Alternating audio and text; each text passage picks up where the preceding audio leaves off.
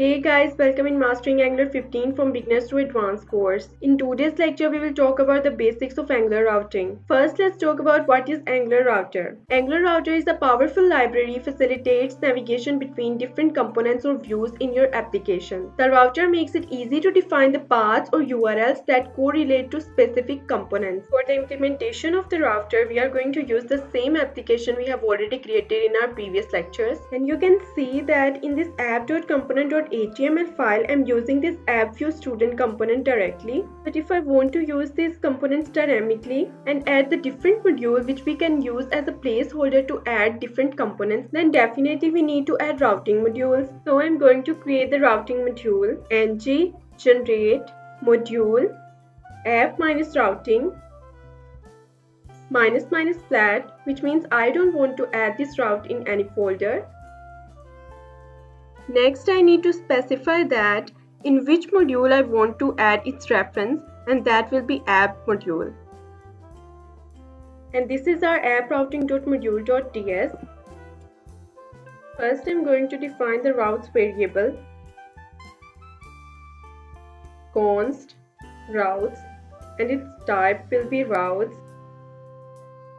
and by default it's empty. Now in import I will remove this common module and add routes module there.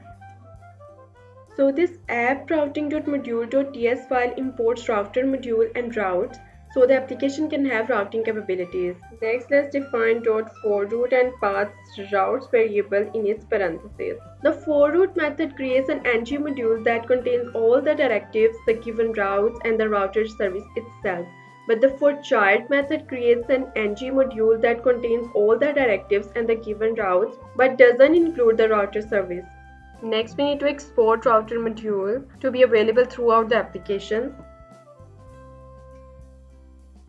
Next part of the file is where you configure your routes. Routes tell the router which view to display when a user clicks a link or pastes a URL into the browser address bar. First, we need to write the path. As I haven't written anything in these codes, so this will be our default path. And component I'm going to add in it is viewStudent component. A route has two properties. First is path. A path is a string that matches the URL in the browser address bar. And then there is a component. The component that the router should create when navigating to this route. Now if I want to add another path for the same component, then we can write it like this: path viewStudent, and the component is same viewStudent component. After adding this route in this router module, now I'm going to app.module.ts.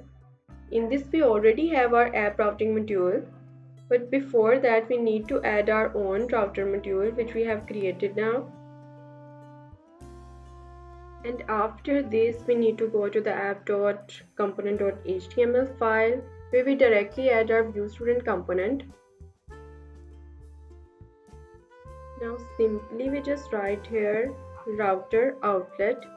This router outlet basically is just a placeholder here. This router link is the selector for the router link directive that turns user clicks into the router navigations. Now let's run the application to test these routes. And it displays the viewStudent HTML on default route. If I change this route to the viewStudent, it again shows the same components HTML. Next, let's add multiple components to test the multiple routes. And I'm going to add two components, about us and contact us.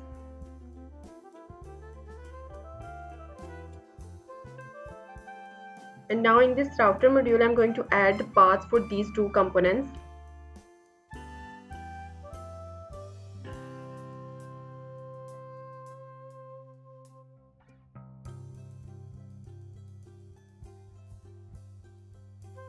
After adding these paths, I'm going in app.component.html file, and in this I'm going to add navigational properties for these three paths so that we can test easily.